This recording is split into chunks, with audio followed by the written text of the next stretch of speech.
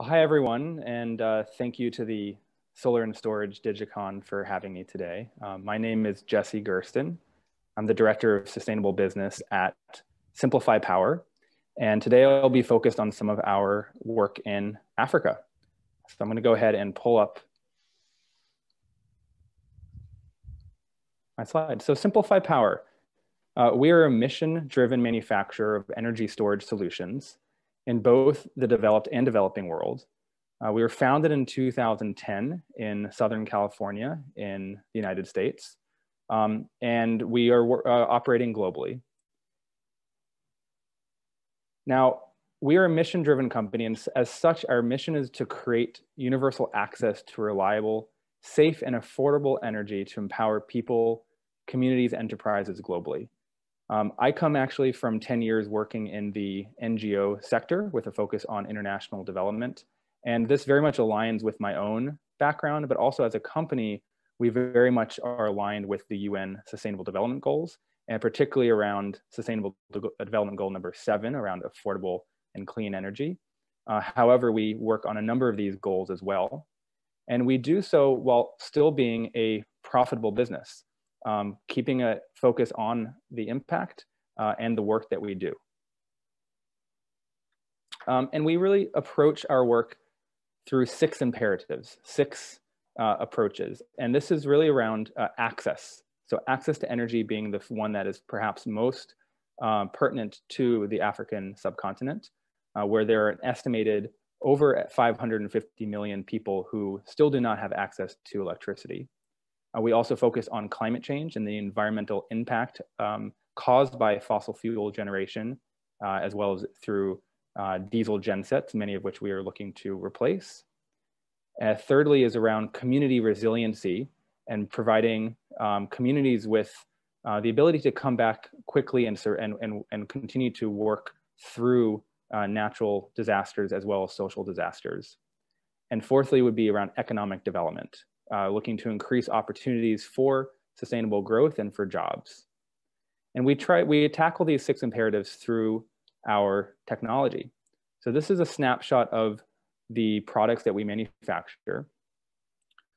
We have a strong focus on safety.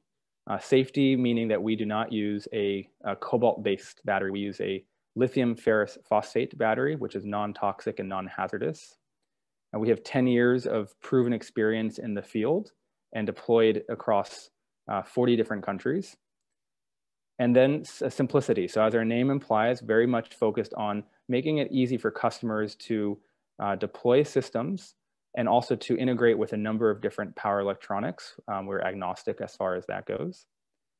And looking at the products themselves, we have on the bottom left our core battery modules. These can be scaled to really meet the size of any project. We also have our portable series, our expeditionary series. These are particularly helpful for humanitarian and disaster relief efforts.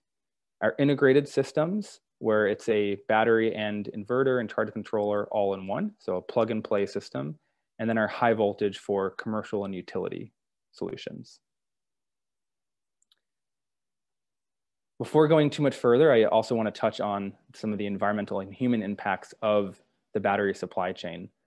This is important to us because we really believe that as a growth sector in terms of energy storage, we need to keep the focus on providing a clean storage technology, and it really does not make sense to store clean energy in dirty batteries. This aligns again with one of our core values and really looking at sustainability as not only the right thing to do, but as good business practice. We don't want to put communities or our customers at risk by providing a cobalt-based solution. And as many of you are probably aware, cobalt is predominantly mined from the Democratic Republic of Congo, the DRC.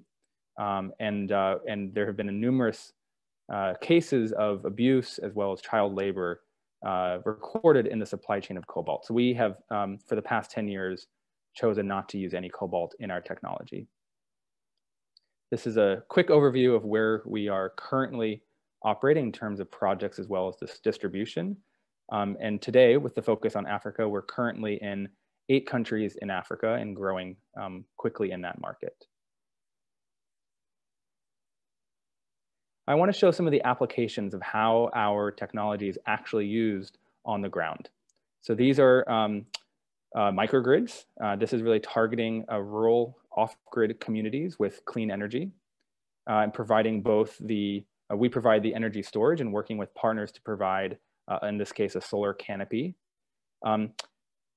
These photos are actually from different projects in Nigeria that we have completed.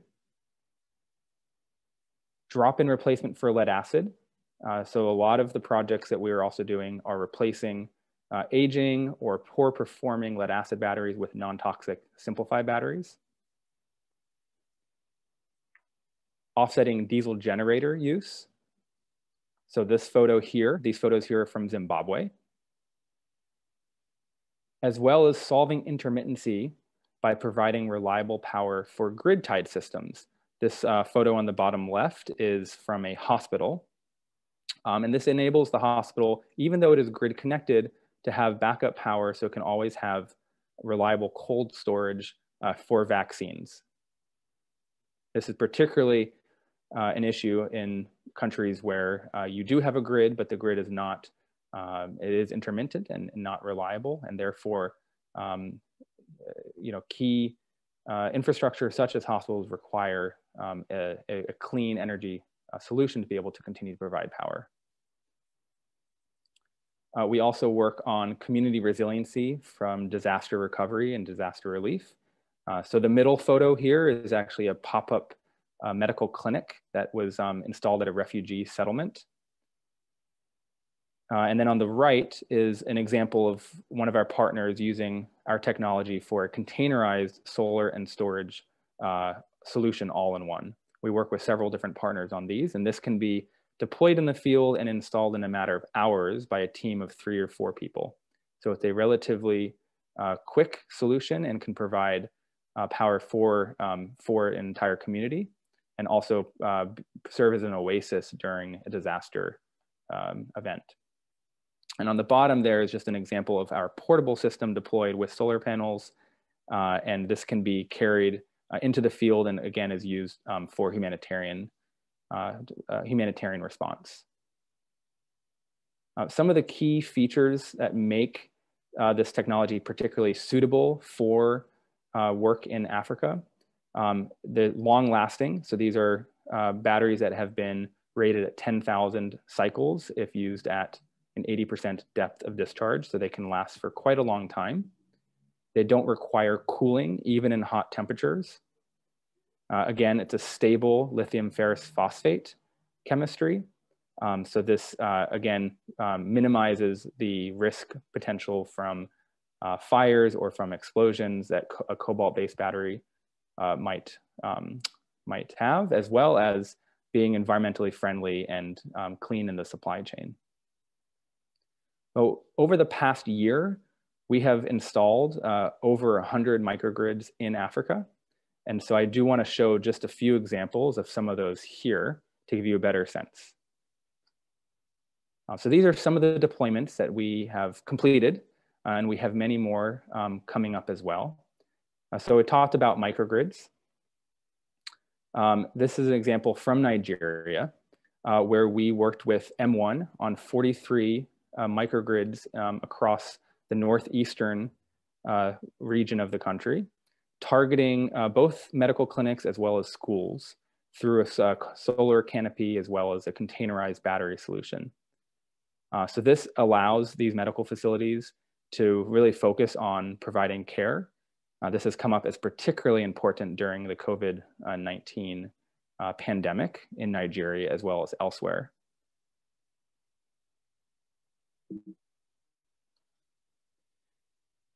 A different kind of project in Zimbabwe. So this is a project that we did with the Akashinga Rangers. They are a group of all women, anti-poaching trained soldiers, essentially, who are armed and who are protecting wildlife in the Zambezi Valley in Zimbabwe, as well as now expanding into other national parks in Zimbabwe. They're quite an amazing group of women. National Geographic actually has done a documentary about them, which is now available, so you can check that out.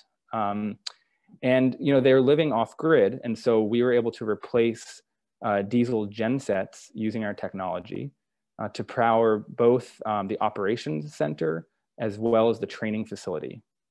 So this helps enable the rangers to work really around the clock and continue to provide the protection that they are providing for wildlife in the area, while not needing to rely on costly diesel that needed to be imported from elsewhere in the country.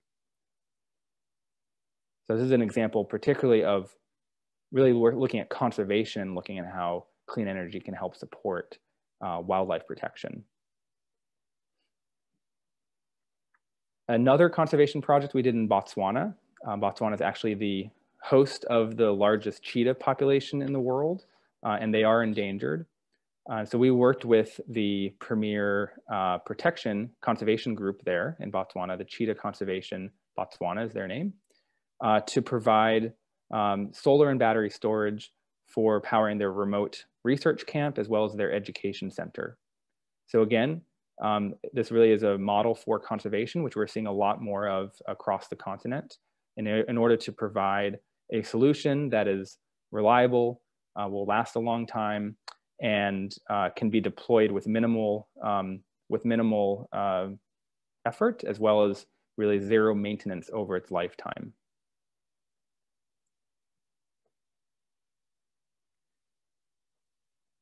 Another type of example here is at a orphanage and school in Tanzania, actually two different sites, the orphanage and the school.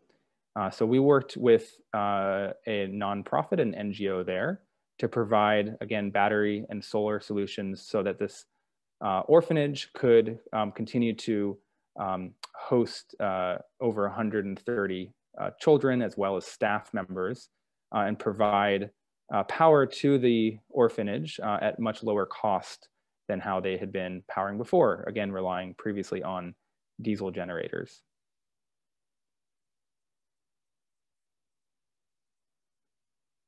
And an example of a grid-tied system here in Nigeria, we worked with Total, the gas and petrol company, to provide backup battery storage for their petrol stations in different cities in the country to work against grid instability. So here providing backup power so that the stations could continue to operate and continue to actually pump petrol in the case of a grid outage. Interestingly enough, the petrol stations rely on electricity to pump their gas, to pump the petrol. And so this enabled them to replace and reduce their emissions, even though it is a petrol station, to reduce their emissions using battery storage instead of a diesel genset backup. This resulted in cost savings to Total, about 60% less cost as opposed to needing to purchase diesel, as well as operating more efficiently. So to kind of bring things together here, the work that we're doing in Africa and the work that others are doing in Africa, we're really targeting the most vulnerable and deserving communities in the continent. And I see this not so much as a problem of energy, but really as a problem of social inequity. So we have a technology here that can provide a solution. And it's really up to companies like ours to make sure that this technology is used and goes to communities that need it most. This is especially important as climate change continues to increase as far as the impacts go. We're seeing now more climate refugees, economic instability from drought, and different changes in weather patterns. And then of course, natural disasters. And then this year with COVID-19, so we were really looking to call on other companies to work with us and work alongside us, and especially local companies.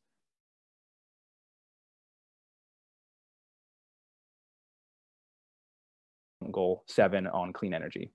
So we ask you, and really to, as a call to action for others who are out there, to work together to scale, and to do so in a way that is still profitable and sustainable for the long run. So thank you very much. And my contact information is below here, and happy to answer questions.